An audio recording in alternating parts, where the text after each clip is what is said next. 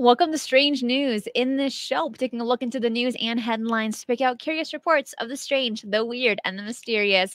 Anything from UFO news to science advancements, the paranormal, and stuff labeled fringe science and fringe phenomena. Each news item we go over in the show, I will place all the links to them in the description box below once this live show is over, as well as chapters on the timeline index. Hello and welcome to all of my first-time viewers and listeners and everyone watching this live.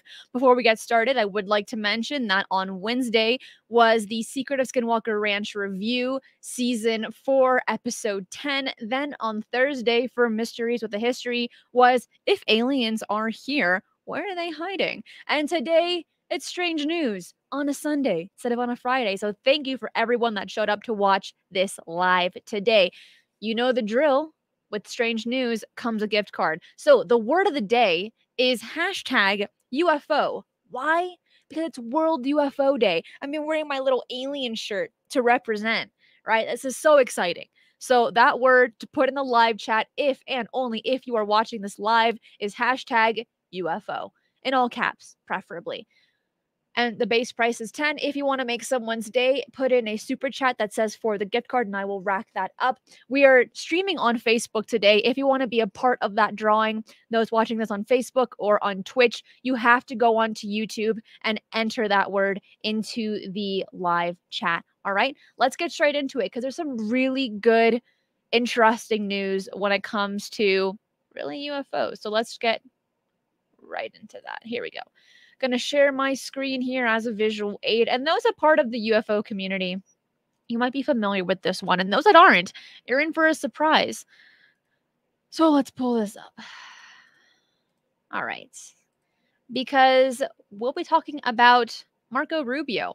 So Senate Intelligence Committee Vice Chairman Marco Rubio has blown the lid off allegations of clandestine UFO retrieval and reverse engineering programs. In an exclusive interview on News Nation, Rubio revealed that high-ranking government officials have come forward with first-hand accounts of UFO-related claims that are, in his words, beyond the realm of what the Senate Intelligence Committee has ever dealt with. Rubio was cautious not to reveal who had already come forward with information as part of an investigation by Congress into the matter when he spoke to News Nation earlier this week. And he said, quote, "Frankly, a lot of them are very fearful of their jobs, fearful of their clearances, fearful of their career. Similarly, others involved in the investigation have been guarded about the details of the probe," which is valid. Okay, it makes sense. But these startling revelations led significant weight to a bipartisan provision adopted by the Senate Intelligence Committee, which proposes to immediately suspend funding for any covert government or contractor operations involved in the retrieval and reverse engineering of non-human or exotic matter. All right, let's back that up. That sentence right there is incredibly significant. Here's what it means. It's saying if the Senate Intelligence Committee is aware of what's going on, they're going to cut all funding. Anyone that comes across any type of UFO, right, and they try to reverse engineer it, or if they retrieve it, that's a big no-no. Will it become illegal? I guess we'll find out when that happens. But this is a really, really big deal. And the sad thing about this, actually, is that it's not all over the news. It's not making these huge headlines. We're seeing it on News Nation. We're seeing it, in the UFO community. Great, awesome. But we're what? 1% of the global population? 2%? We're tiny. And so this is such big news, but it's not being covered. Will that change? I hope so. I really do. But it is something that we might see more of. But what Marco Rubio had mentioned to News Nation earlier this week, I mean, it blew the lid off for many of us. But again, we're not seeing it all over the news, everywhere, on billboards, in New York City, in the newspaper, all that kind of fun stuff. Yeah, we're not We're not seeing it. And John aside, thank you so much for the gift card. Hashtag ramen wagon. Happy UFO day, everyone. Right back at you. Looking at 20. That word is hashtag UFO for that gift card giveaway. We'll do the drawing at the very end of the show. And thank you, Chris, as well, for sending in that PayPal. I really do appreciate that. That is so nice. It says, and it's from memory, it says for the RV fund and buy something nice for Puck, but no sweets. He's got such a sweet tooth. It's going to be kind of hard for him. Okay, so moving on to this article and what else is involved in it. Because the provision, part of the Senate version of the Intelligence Authorization Bill, instructs individuals with knowledge of such activities to disclose all relevant information and grants legal immunity if the information is reported appropriately within a defined time frame. The legislation, if passed, could become law this year. This intelligence bill is not the first instance of Congress addressing the possible existence of secret UFO retrieval and reverse engineering programs. The 2023 National Defense Authorization Act also established robust whistleblower protections for individuals with knowledge of secret UFO programs. Okay, with knowledge. Now, we're not saying proof here, but we're saying with knowledge. Keep that in mind. That's going to be very important as the year progresses, I see. And I think that David Grush was a really great example of this. Yes, he was, it's hearsay. Yes, people are really flustered about that. I get it. We all want to see alien bodies. We all want to see the paperwork. Look, I am with you on that. Are we going to get that? Probably not anytime soon, if ever. But hey, a girl can dream, right? But still, they are mentioning here with knowledge of secret UFO programs. That is a big deal. Also, Chris, I know you sent in 20 for the RV as well. So we're looking at 40 right there. And then also for the RV fund. So thank you for that. So, the Senate Intelligence Committee's legislation goes further than previous laws. This is like a gift that keeps on giving, and it's not even Christmas. If enacted, the legislation would halt funding for any secret, unreported programs that engage in analyzing retrieved UFOs. Funding would be cut for the development of propulsion technology or aerospace craft that uses technology derived from or inspired by recovered UFOs. Dun dun dun. That dun dun dun could not be more appropriate. Okay. So these kinds of statements are absolutely huge, and they are going a long way to adding credibility to the statements made by whistleblower David Grush. So, as the veil of secrecy begins to lift, we're left to question what otherworldly revelations await us in the shadows. All right, let's hear your thoughts on this. Do you think we can see this progressing to becoming more significant when it comes to the government? Do you think the public is going to receive more information on this? I'll tell you this. I thought it was a really, really big deal for Marco Rubio to even come forward and mention the things that he did in a pretty short interview. You can find it online. And again, it's under News Nation. Totally recommend watching it. But he was saying people have already come forward. People have already been speaking to us and telling us their information, but we're being very guarded on the people. For these people, we don't want to give out their names, or we don't want to, make them public for the time being.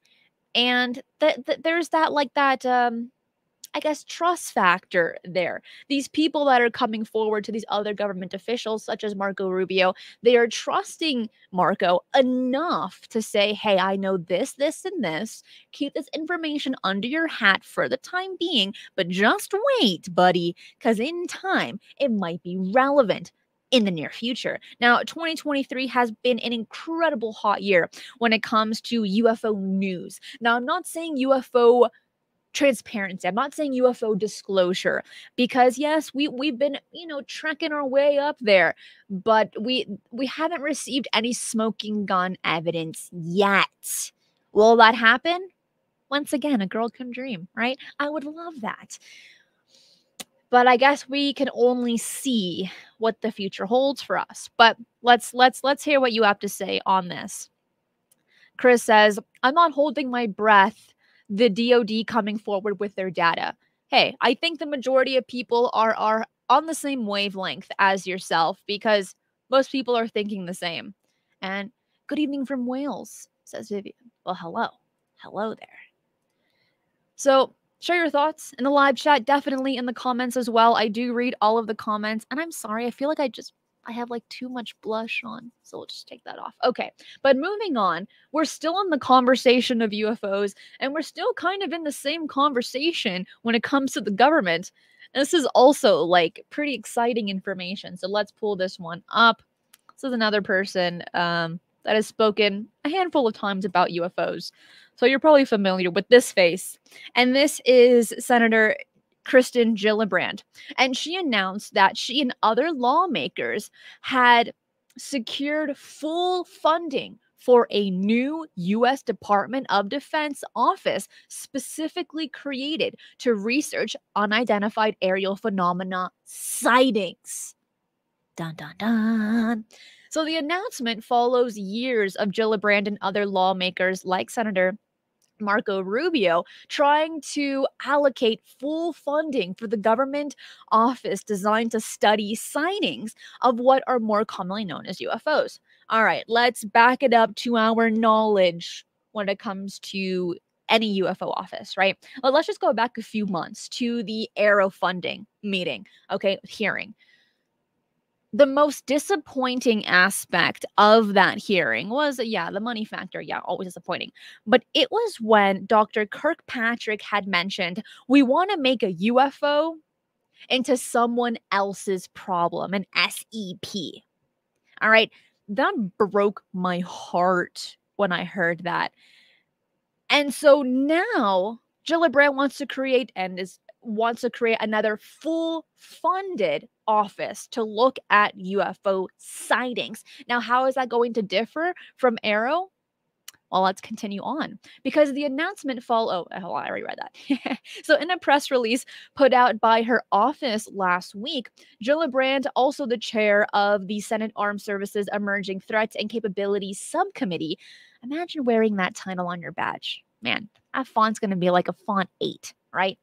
Announced she had secured full funding for the All-Domain Anomaly Resolution Office in the Senate Armed Services Committee markup of the fiscal year 2024 National Defense Authorization Act.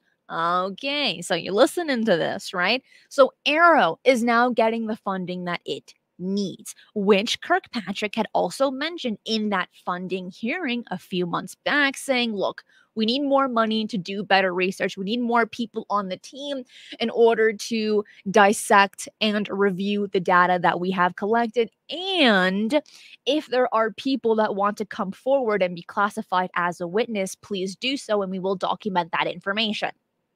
You feel me?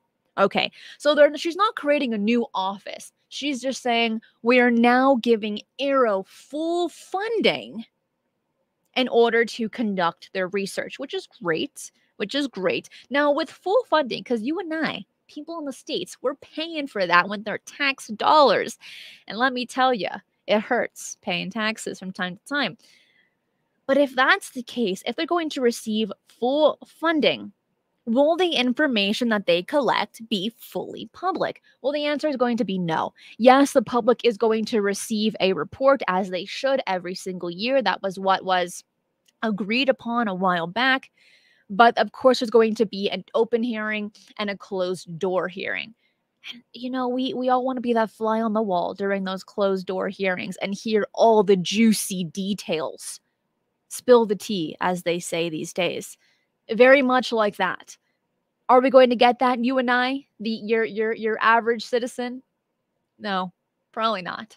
So the release described that Gillibrand and Rubio collaborated on the creation of the office in order to help the DoD with, quote, resolving UAP sightings, improve data sharing between DoD and the intelligence community on UAP sightings, addressing national security concerns, reporting health effects people may experience in relation to UAP events. Wow, wow, wow, wow, wow. This is something that has been pushed for some time, in the sense of what is the correlation between people's health effects and encountering or being close to a UFO. this is huge. And they want to do research onto that. Yes, people have been doing that for some time now, but for the government to do that and to hopefully make that information public, that is so, so awesome. Also, for those that didn't watch the UAP hearing, I will quickly brief you on this. Not only was it just, hey, we need more funding in order to do better research and to have more people on the team, we also want access to what Black projects have done, what other people in the government have done, so that we do not have repetitive data. Meaning that when Arrow started, at least from my understanding, from what Dr. Kirkpatrick had mentioned in that hearing, he was saying we weren't given a lot of information. Yes, from a few decades back, like from the UAPTF and things of that nature, but these other projects that we don't know of, like that we don't know the name of, we weren't provided that information. Well, Gillibrand, she had her ears perked up. She says, "Hey, buddy, I hear you. I feel you. I got this." And so she wants to resolve and improve data sharing between the DoD and the intelligence community on UAP sightings. That's going to be a significant boost up in research when it comes to Arrow's team. All right. Big, big, big deal. And according to the release's description, the office has access to DoD and intelligence community data and is required to provide Congress with briefings and reports on UAPs. Now, here's the interesting thing about the government and when it comes to UAPs, and I've said it before and I'm going to say it again. They can't decide if it's plural or singular. Is it UAP? Is it UAPs? Is it phenomena? Is it phenomenon? We don't know. and you will, if you're involved in the community and you hear people talk about this new term, and that's in quotation marks, new, it's interchangeable between plural and singular. And they haven't decided themselves either. So a report from the Director of National Intelligence that came out in January claimed that UAP sightings have surged in the last 2 years. And as you know, more than 366 UAP sightings during that time frame have been reported to Arrow. Until very recently, getting the office fully funded and operational has eluded Gillibrand, Rubio, and other lawmakers who supported its creation. Though the lawmakers secured funding for the creation of the office in the National Defense Authorization Agreement, the national defense budget for the 2022 fiscal year, they weren't authorized for adequate funding for that year and the next. In a press release from February, Gillibrand office noted that fiscal year 2023 funding falls short of what Arrow needs to fulfill its mission and maintain American air supremacy. The release featured a letter endorsed by Rubio, Gillibrand, along with Warren as well, and Graham and other lawmakers recommending the NDAA secure and necessary funding. All right. And this article goes into more detail. I will place that link below for you to read more into that. But the takeaway from this particular article is Arrow is now getting full funding. Arrow is now going to hopefully be able to collect better and more data. And on top of that, hopefully, and this is just a little hopeful thing here, sprinkling in my delicious cake sprinkles, is hopefully the information that they collect, they provide to the public, like you and me, right? That's what I'm hoping for. But as I had said when the show started, that word is hashtag UFO. Why is it? Because it's World UFO Day. Hello, welcome, let's celebrate. This is a great day. So let's get into that. Like, for those that are thinking, what the heck is World UFO Day? Is that even a real thing? Surprisingly, yes. Yes, it is. So let's pull this up as a visual aid, of course. Okay, beautiful. There is that image. See? There's even these posters. Does that make it legit? It sure does.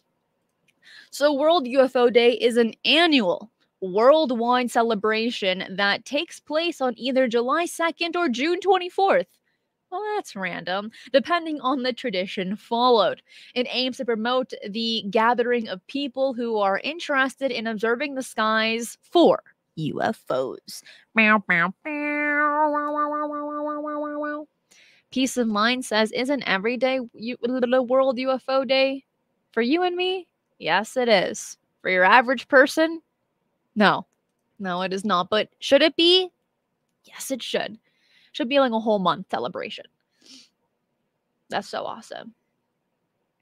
Right? Trent says, cool, happy UFO Day and 4th of July weekend. Whoop, whoop. Happy Independence Day, everyone. Oh, Ian read my mind. Yep, that's right. Maybe I'm behind. Chris says, loving the sound effects today, Cristina. Beats AI. Thank you. Appreciate that. Thank you, thank you. Okay, so getting into this. The date, June 24th, is significant as it marks the first widely reported UFO sighting in the United States. But here's the history when it comes to World UFO Day. Because on January 2nd, 1952, a significant event took place in Washington, D.C., involving multiple sightings of UFOs. These sightings were not only reported by numerous individuals, but were also confirmed by radar operators and witnessed by experienced pilots.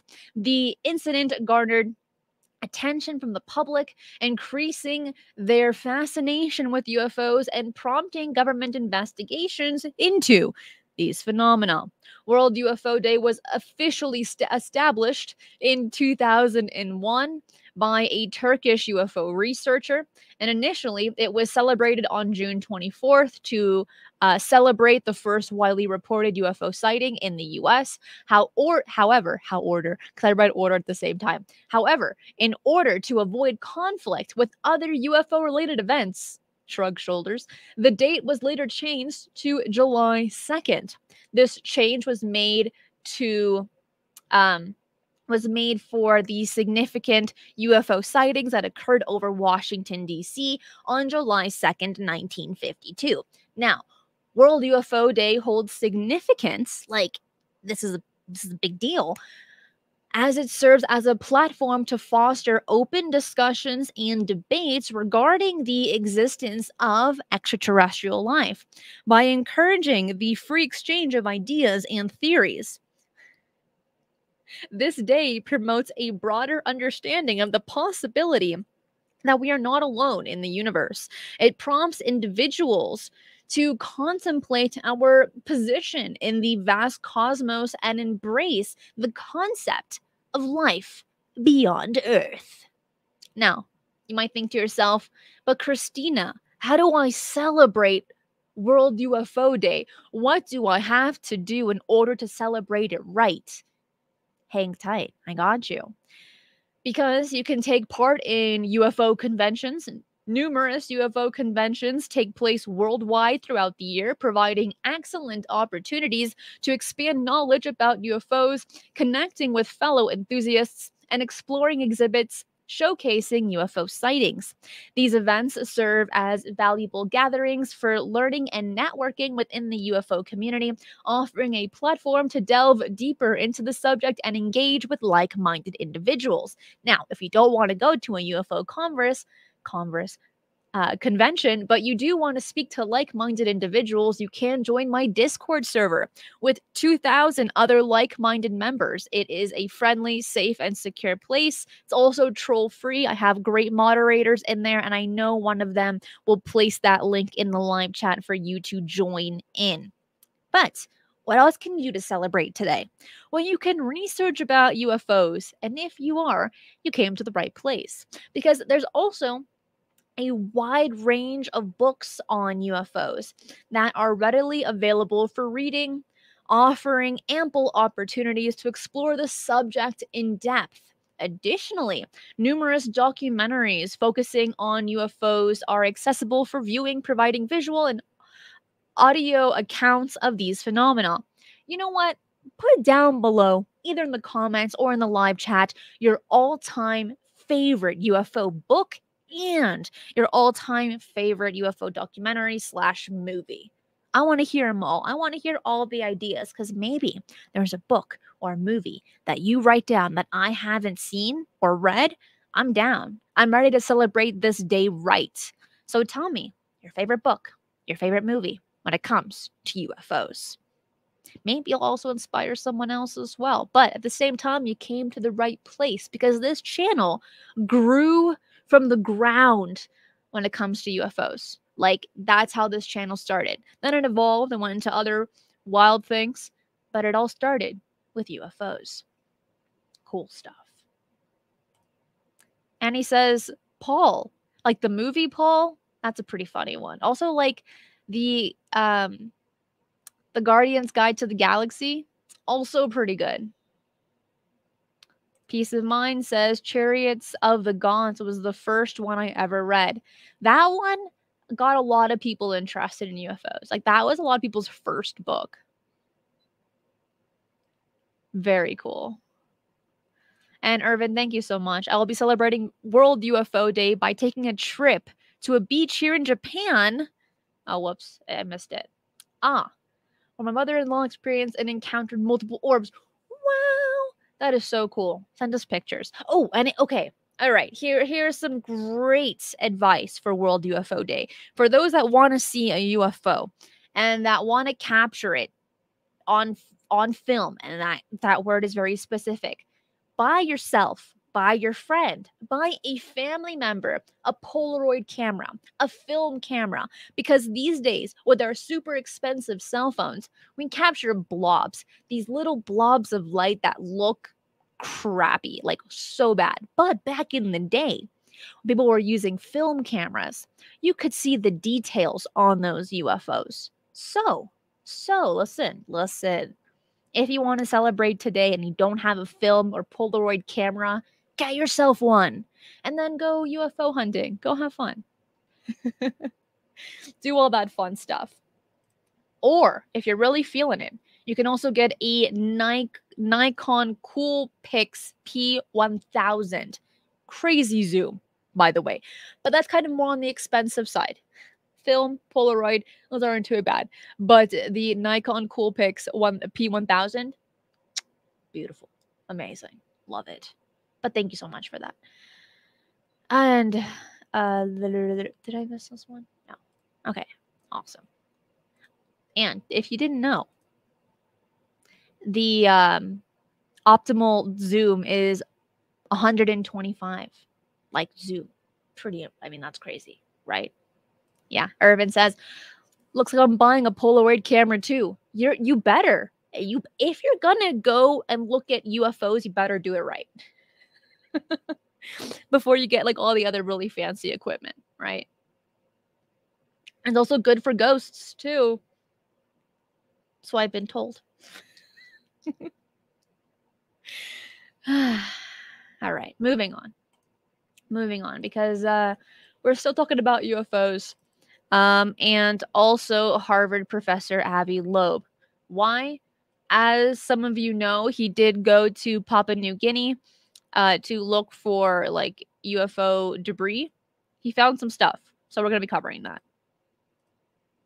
Here's Avi Loeb. For those that don't know, he is a Harvard professor, also the creator of the Galileo Project, where he says the skies are unclassified. If you want to know more about him, I did interview him. You can find that right here on this channel, where we go into depth on his work, his research, and his ideas as well when it comes to UFOs. All right. So microscopic remnants from what could be a unidentified space object that crashed into the Pacific Ocean about a decade ago have been found, and a Harvard scientist hopes that they are proof of an advanced alien civilization. Harvard professor Avi Loeb and his team went on a historic expedition and managed to collect 50 microscopic particle spheres that look like specks of dust weighing in a collective 35 milligrams off the coast of Papua New Guinea. Loeb noticed a runaway fireball in 2014 that exploded in the lower atmosphere and then fell into the ocean. The object, labeled IM1 is actually tougher and has material strength that is higher than all the space rocks that were cut alone by NASA. This is what he had mentioned to Fox News. He said, "This makes it quite unusual." He continues, "Given IM1's high speed and anomalous material strength, its source must have been a natural environment different from the solar system or an extraterrestrial technological civilization. The researcher says that the particle they uncovered were perfectly round." And here's a picture. Here's another picture. This one looks a little better. It's coming from his laptop here. So once inspected under a microscope, he said the objects appeared to look like a molten raindrop. He continues, "My daughter asked me if she could put one on a necklace, but I told her it's too small to bead." Hold up, back it up. Already, his daughter's the cutest thing ever. That is that. That is so cute. He also says, "This could be the first time humans put their hands on interstellar material. This has never been done before. We never received a package at our doorstep from a cosmic neighbor." The process of collecting microscopic space materials from under the ocean in itself was a task, because Professor Avi Loeb and his team basically used powerful magnets that were able to follow the trajectory taken by the original space object, using the magnet to collect the particles on the way. That is so smart. Because could you just imagine you're casually scuba diving and you're looking for these little microscopic beads? Good luck. Yeah, have fun combing through the sand trying to do that. But using a magnet, like, it's common sense and yet it's genius. Common sense genius. That should be trademarked right there. He says here that the interpretation will be left to follow up papers. And he did write about 33 essays, and you can find those on the debrief. But in response to the naysayers, we say nothing other than show our data in our first publication. One cannot argue with facts, only with interpretations, he said. The team plans to take the particles back to the lab, analyze the elemental composition, and then report the data in a paper submitted to a peer-reviewed journal according to the original report. Here's what I've heard a lot of people complain about. Well, if he's a scientist, why is he writing a peer-reviewed paper and submitting it to a journal? He heard you. And he's doing it right now. Now, to be fair, he's written a lot of peer-reviewed papers, but in this case, this information will be made public and it will be peer-reviewed. This is huge. This is great information. So while the trip was historic and successful, according to Avi Loeb, the most important part of the expedition is to answer the question, are we alone? Professor Avi Loeb previously claimed aliens visited Earth in 2007, but scientists ignored them, as he argued with the best explanation for a highly unusual interstellar object caught speeding through our solar system 5 years ago was that it was alien technology, and he was referring to Oumuamua. For those that aren't familiar with Avi Loeb's backstory, that's how he got famous. That's how he got really loved by the UFO community. He sold this super long cigar-shaped object, and he says that might be alien tech. That's pretty cool, right? And everyone else was saying, Avi Loeb, you're off your rocker. What are you doing here? But yet, with that statement that he made, he gained a lot of fame. He's written a significant amount of books. He did work with Stephen Hawking as well before he passed, of course, and now doing these this trip to Papua New Guinea. So it's a lot of things in one, but it's something that is truly interesting when it comes to his work and his very imaginative, creative, and smart mind as well, because he's thinking outside the box, which many scientists in some respects are scared to do, because at the end of the day, when you want to do science, you got to have really good funding, and to have really good funding, you got to kind of fit inside of this box and think to yourself, Who is willing to fund my project? Right? He's thinking, yeah, I don't care. I'm going to go for it. And whoever wants to fund it can fund it. And I dig that. All right. Getting into our next article, we're getting into the paranormal. So let's pull this one up. This one is just as a visual aid. But let me ask you this before we even start. How many of you have watched the movie Venom? Okay, because that's going to be relevant for today. For this article, to be exact. Have I watched it? No, I haven't. So I was a bit behind when I read this. But if you have watched the movie or if you're familiar with the comics, you're going to get this article. So,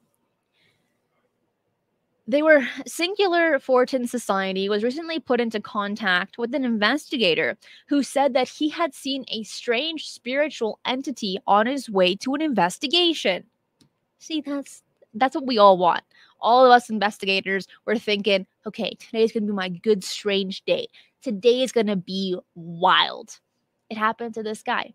So a 57-year-old investigator was driving with a friend on US 77 in Texas and had just passed I-10 on May 27th at approximately 11:30 p.m. when he saw what he would describe later as a 1.5 inch by 1.5 inch dark square being moving across the road. That's pretty crazy. No, I think that's a foot. 1.5 feet. Excuse me on that. All right. So it says here, we were going to do an investigation in Texas, and as we were driving on the left from where oncoming traffic would be coming from, this was a 2-lane highway, one way each way, and I saw something crawling in the road. What was weird was that it was black, it was dark, and the best way to describe it is to picture a square. It was a square, no arms or legs, but the corners were stretching out to walk. The man described the entity's movement as being similar to the symbiote from the movie Venom, in that it stretched and it moved itself in such a weird way. He said that this person described the creature as having a round body and initially thought it was a pig until it mysteriously vanished. So it went from square to round. Spooky. It also says here that she said that she thought it was a pig because of its shape and because it was walking in the woods off the road, but that it wasn't a pig because it disappeared. So it was 2 investigators, one male and one female. And then, as their vehicle passed the mysterious square entity, he lost sight of it. And the man said he felt something cold. He suddenly felt a chill up his spine. He says here, I felt it like being attached to my vehicle. I got really cold. I'm a paranormal investigator. I've been doing this for 14 or 15 years. I've dealt with a lot of stuff. I've felt a lot of stuff. And I had never felt or seen anything like this before. You could feel the cold. I turned to my friend and said, something is here with us.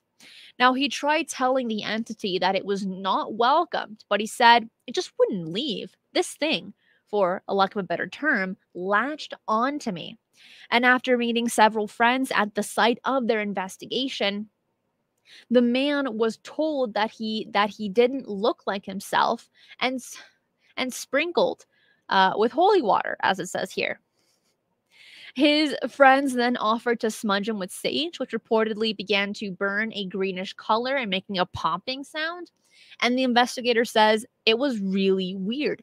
At this point, the entity, which the man said he felt between his t-shirt and skin, he could no longer see, and it left through his shirt sleeve. He says, I know I sound crazy, but this thing was running around inside of me, he said. Okay. So this is a really weird story. It definitely belongs in a paranormal book. But let's say this were to actually happen, all right? Let's just muse ourselves just for a moment. Let's just indulge ourselves in our imagination. You're going on an investigation, right? You are prepared for the strange. You are psyched. You're so excited. You're driving on the road and you see this little square black blob moving around like in Venom, right? I'd pee myself right there without question. Then on top of that, person that you're with is saying, well, I'm seeing it as being round, but I'm seeing it as being square. Which one is right? Don't know. But then it gets even weirder. It's like this thing latches on to the investigator and he says, dude, buddy, home slice. You're not welcomed here. And so he goes to his friend's place, hangs out with them. They smudge him with sage. And if you've ever been smudged with sage, right, that smoke, it's white. And for him to explain saying that it was green in color and making a popping sound, either he's lying, he was hallucinating, or something totally crazy was going on there. You get 3 options, 4 if you're lucky, or if you're like really imaginative, right? But that detail right there, I've never heard anything like that before. But before I even continue, share with me your thoughts on this. Is it crazy? Is it legit in your opinion? Do you think it's a little fact with fiction here? Do you think it's all true? Well, his name wasn't disclosed. We didn't get his information. We don't know who this investigator is who supposedly has been investigating the paranormal for 14 or 15 years.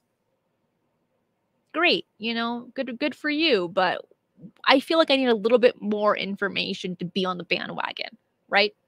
But let's continue on with this. Excuse me. He said that the entity felt smaller than it had looked in the road when it was attached, and that it almost felt like an air pocket. As it moved, you could feel the trail, almost as if it was dragging a tail. So you have a black box blob with a tail. Not no. But concerning for his friend's safety, the man said that he placed his hand on her and commanded the entity to come back to him. So it went from one person to another. The guy says, oh my gosh, it just got passed on. Let me take this entity back. So it does exactly that. This weird entity goes back to the guy. But then he feels like the entity became weaker and weaker until he no longer felt anything. Now, during the course of the investigation, the man said that they were able to use a K2 meter to communicate with something which informed them that the entity had been summoned specifically to harm the friend who had experienced the more pronounced reaction to the entity's attachment. The man said that he suspected the entity was conjured through brujeria, which is witchcraft, by someone jealous of the people he's hanging around with, but otherwise declined to elaborate. Okay, so based on this case, we're dealing with witchcraft. Is it a real thing? Look, I have come across a handful of stories about witchcraft. I have known people personally who have gotten the aftermath of witchcraft. Not them practicing it, but what you be classified as being cursed, right? I'm people have told me stories, those that are my friends and those that have written me emails as well. I've come across stories like this, not like this, but about people practicing that, which, everything has a cause and effect, right? What you're going to do is either going to come back to you, or if you know what you're doing, it's going to be very dangerous for someone else. Now, you can make up your own mind if you believe in it or not. That's not my place to tell you what to do or what to think. But for this investigator to say, my gut feeling is that someone was practicing witchcraft, you're probably not wrong. That's just my opinion right there. But let's hear what you have to say about it.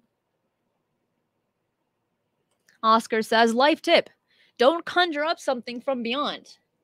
Yeah. I'm with you on that one. Careful what you wish for, really. If you see a genie in a bottle, best to just leave it alone. Peace of Mind says, Cristina, tell them about the possessed vacuum story. You want to hear a personal story about a cursed vacuum that I encountered? I'll give you the really brief abridged version here, the Cliff Notes version. Here's what happened. My freshman year in college, okay? I had no money to buy a vacuum cleaner. So I sat next to this one girl in one of my classes and I said, "Hey, friend, can I borrow your vacuum cleaner? I just need to borrow it just for a few hours. Is that okay?" She's like, "Sure, no problem. Come pick it up and drop it off whenever you feel like it." And I'm like, "Dude, you're the best. Thank you so much for that." So I pick it up, we chat for a bit, and then I pick up the vacuum, take it back home. And while I'm driving home with the vacuum in the trunk of the car, I'm thinking to myself, I look behind me, I'm thinking, is there someone in the car with me? There's no way. It's just me in the vacuum. Like, what the heck? There could be nothing in there but me. But I felt like something was there. But I brushed it off. This was before I was really interested in the paranormal, into UFOs, and doing extensive research into these things. I was kind of more of, I don't really believe too much in gut feelings. It's about the data, the science, and nut and bolts, right? So I get home. I put it in the corner of my place and I started cleaning up the house, getting ready to vacuum. Now, during this time frame, I used to have this really big, like 1 pound candle in a glass jar in the bathroom on top of the toilet. Okay. And this thing could not move. I mean, it was a heavy candle. And it was just me in the place. And I'm just cleaning up the place, getting ready to vacuum. And then I hear the candle just fall. And I think, well, that's weird. And it falls right into the trash can. I pick up this really heavy candle, put it back on the toilet, continue doing my things. But then it happened again. And I thought, now this is whack. Let me go to my television knowledge when it comes to ghosts and sprinkle some salt in that bad boy. So I grab salt from the cabinet and I sprinkle it like the meme in the candle, okay? But that didn't work. That didn't work. It just got worse. And I think to myself, this didn't happen until I brought the haunted vacuum into my place. So then, using my television knowledge, again, this is before I was interested in paranormal investigations, right? And doing the research, I sprinkled that salt right behind the front door. Did that help? No, it did not. So then, I'm thinking, okay, I have a demon in my house. That is the only explanation. Demons. So what do? I type it into Google and I said, "Google, buddy, help me out. What tunes can I put to get rid of this ghost entity?" So I play some like chants, do all that fun stuff. And then I hear this screeching sound coming out of the speakers. That was not a part of the soundtrack. My computer was totally fine. I called up that girl who lent me the vacuum and I said, "Hey, can I return your vacuum to you like ASAP, like right now?" She says, "Cristina, it's 10 p.m. Drop it off tomorrow." And I said, "No, please, please take back your vacuum." She's like, no, tomorrow. It's late." I said, "Oh, jeez. Jesus Christ." So I put that vacuum in the storage and I said, "Look, you're going to stay there until I take you back home in the morning. You hear me? You cannot leave this storage until the morning." I drop off the vacuum the very next day, never spoke to that girl again. Would that have changed if that were to happen a few days ago or tomorrow? Yes, I would be interviewing the fire out of that girl, asking her all of the craziest questions, really getting an understanding of that vacuum and all the things that has happened to her since she had the vacuum. But I didn't do that at the time. Instead, I just shut that door and I walked away and I never looked back. And that's the story of the haunted vacuum. Hopefully you found that interesting. Yeah, this is true. This is true. Moving on to our next article here. Actually going to skip that one. I should skip that one too. Okay, this one's pretty cool. Let's get into this one. Where are we? If I can find my pictures for this one. Now, we're going to skip that one too. I have so many articles for you. It's a limited time. We're going to get into the cool stuff. Okay, here we go. This one's weird, and I like this one. And decently appropriate for coming after the haunted vacuum story. Let's pull up this picture. Yeah, interview with the vacuum. You know, I should have done that. I should have gotten my EVP recorder, right?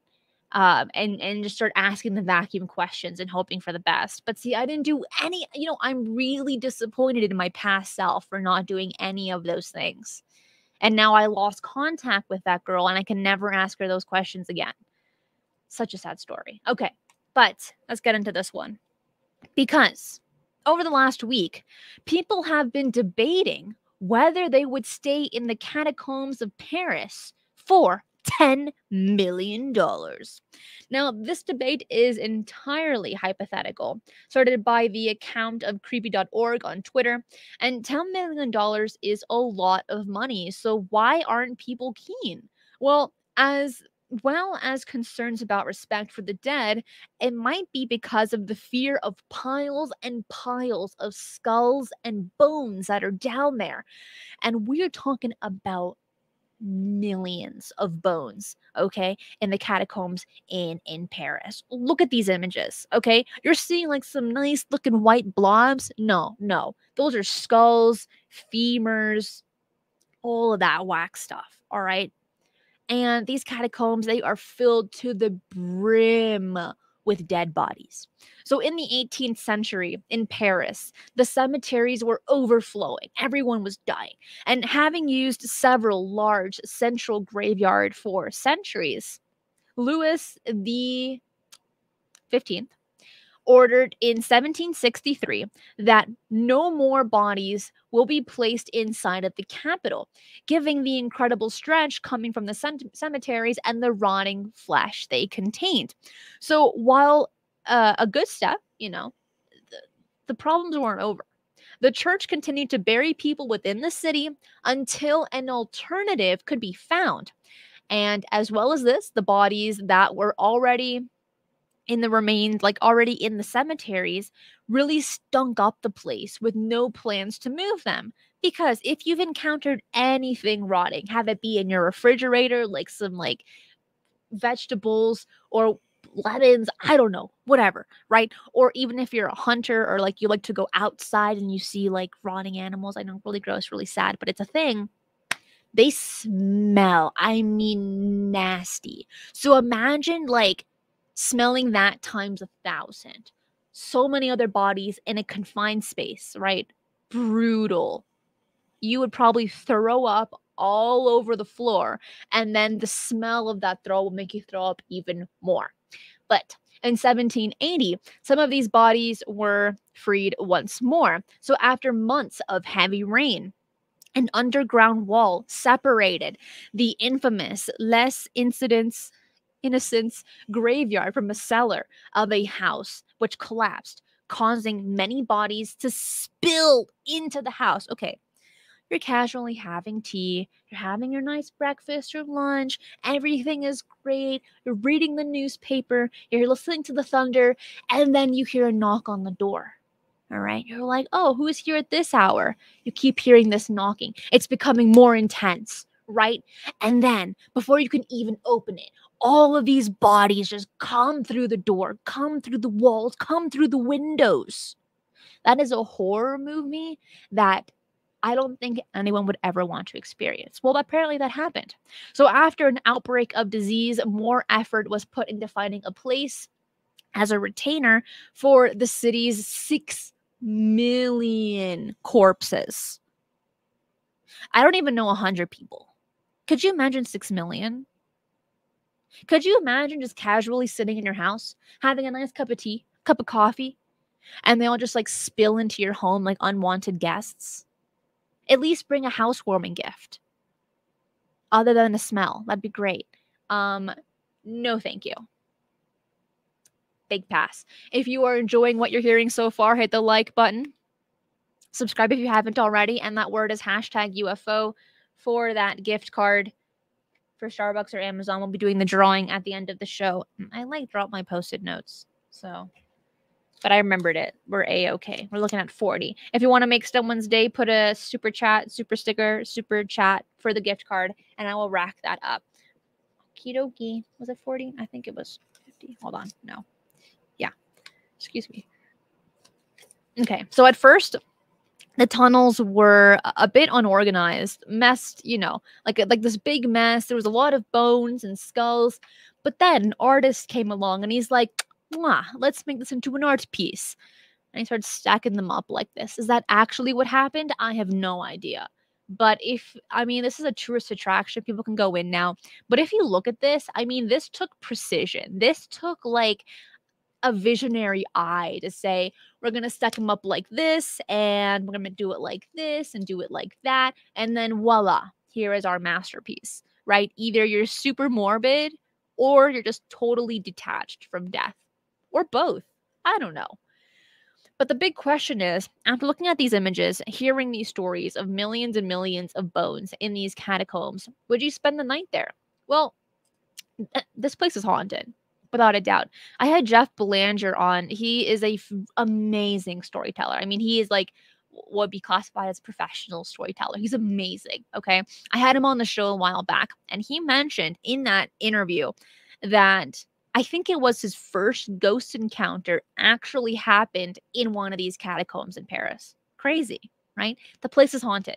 Well, in the early 1990s, a group of people who study and explore the Paris catacombs regularly found a video camera on the ground.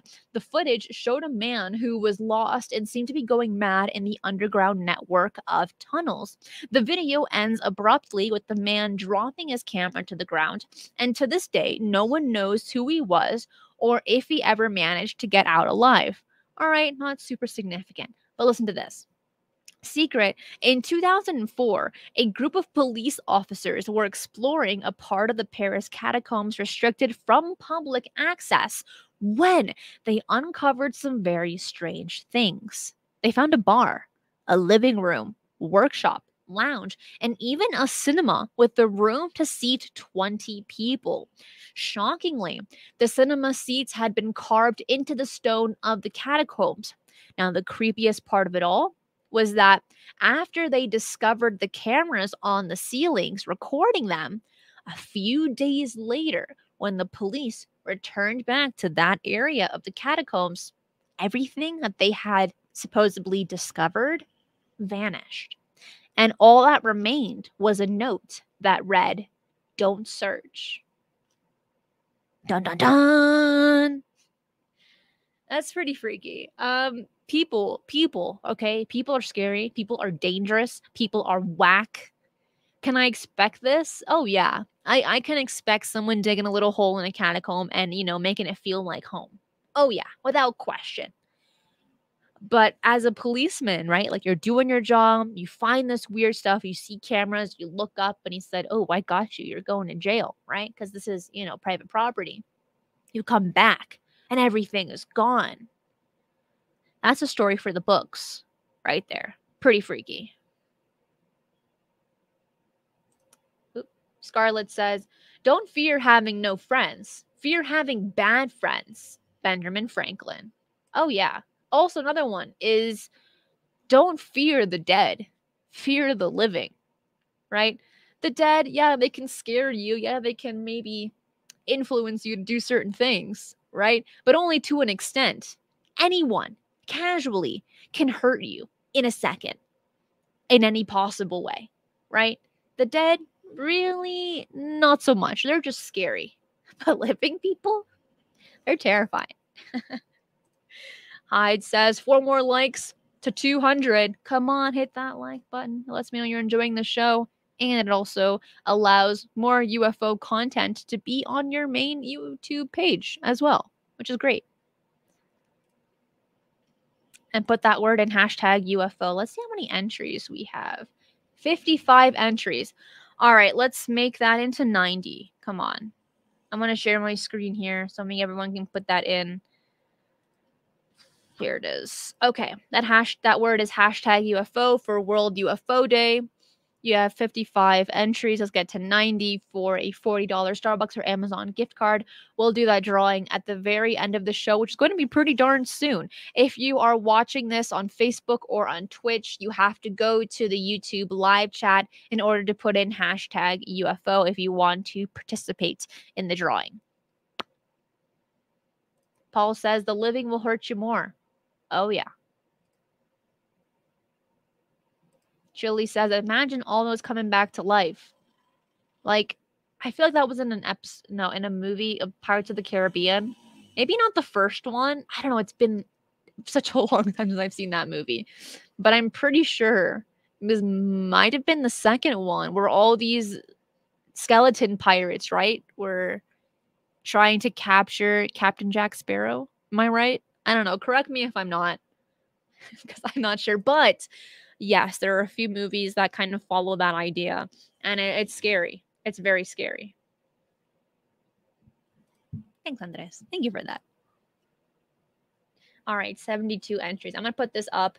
I'm going to leave this up while I continue on with the next article. Actually, no, I got to show images for this next one. This one is, it's crazy, it's wild, and it's stupid. All right. So just keep on putting in that word, but let's pull this up because this is strange, and this is strange news. So, of course, we're going to be covering this.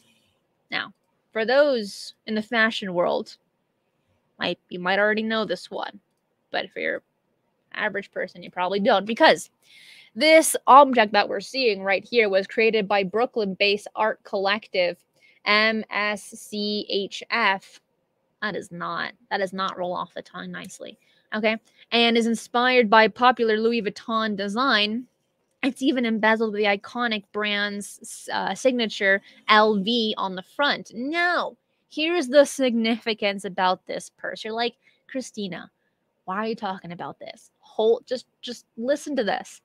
Because what we're seeing right here is a microscopic handbag, all right? Where it is narrow enough to fit through the eye of a needle. And it is only 657 by 222 by 700 microns. Okay. You need to see this through a microscope to see this purse. All right. Now, the fluorescent yellow-green bag was made by using a process called two-photon polymerization, a manufacturing technology that used to 3D print tiny plastic parts. Okay, but here's the more crazy thing. For this microscopic bag that you will lose in a heartbeat is selling for $3,000 to $4,000. I'm upset. What the heck? All right. It's smaller than a grain of salt. Okay? And it's... Some people have more money than they do sense. All right? Why would you sell it for several thousands of dollars that you can never use, that you can't show anyone unless you have a microscope? All right? Let's see that other image. All right? Here is it on someone's finger. Look at that. Look at that. Dude. Some people just shouldn't have money. They just shouldn't. But look at that image right there. And if you are listening to this on a podcast platform, jump over to YouTube. That link is below to see how tiny this purse is on someone's finger. Yeah. Depressing. Really. Well, let's pull this up. We got 78 entries. Come on, guys. Get to 90. We have 256 people watching this live. Thank you, by the way.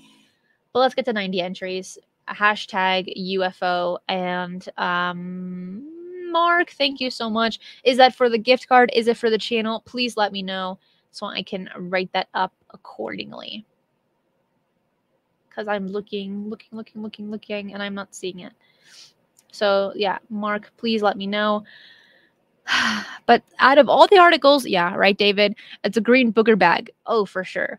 Out of all the articles that we covered, which one was your favorite? Let me know in the live chat. Let me know in the comments. I do read all of the comments. And also share your insights on these articles.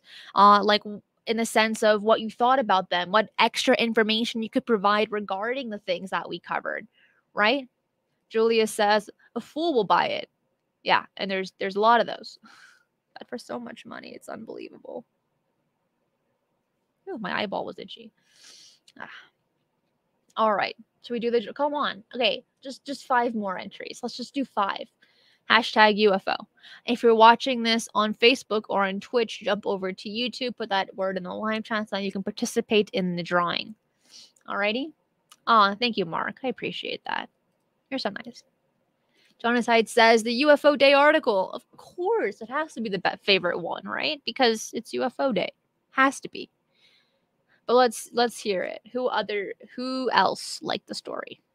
Andrea says, I like the vacuum ghost story the most.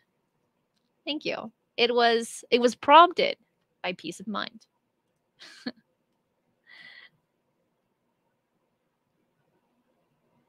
Right, photo? I'd put my tardigrade in that. You probably could and carried it around. Thank you, Chris. Thank you. Amen, Scarlett. That is so right there.